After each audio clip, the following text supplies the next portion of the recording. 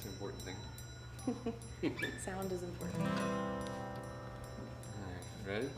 1, 2, 3.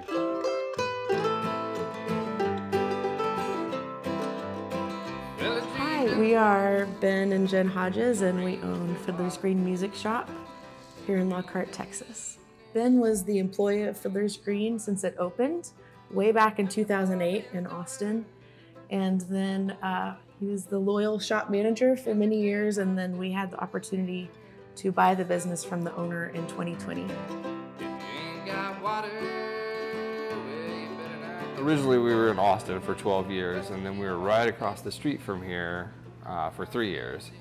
The move to this shop, our most recent place, was actually really cool. We just had a bunch of friends help carry instruments and equipment across the street, kind of in the middle of the night one night, and it was just kind of a big old party. So this is going to be our forever home now. It's a great old historic downtown building. A lot of the instruments we sell and the music that we're interested in is old, so it really fits with that. When you go into like the bigger music stores, what we represent would be just like one little room in that store, and that was always the room that I would go to, you know, like the little acoustic room.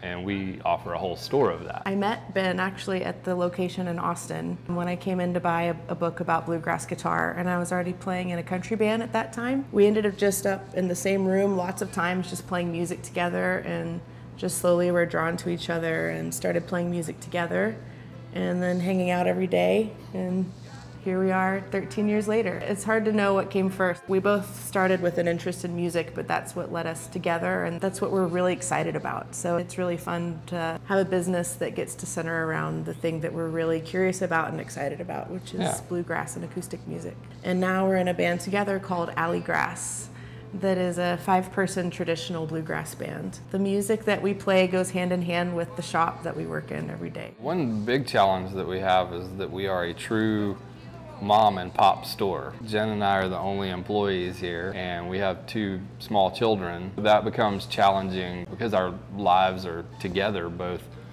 professionally and at home.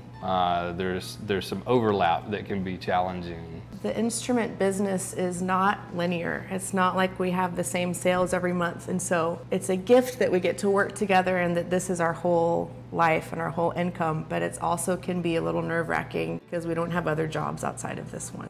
I also think, like, going forward into the future, I'm looking forward to building more relationships. I feel like everyone who buys an instrument from us, we get to connect with them and we get to know a little bit about them and their story. Something that's really fun about this place is just getting to connect with people. Living here for the last 8 years, we've definitely gotten to know a lot of people in the town. So. Seems like all of them. Yeah.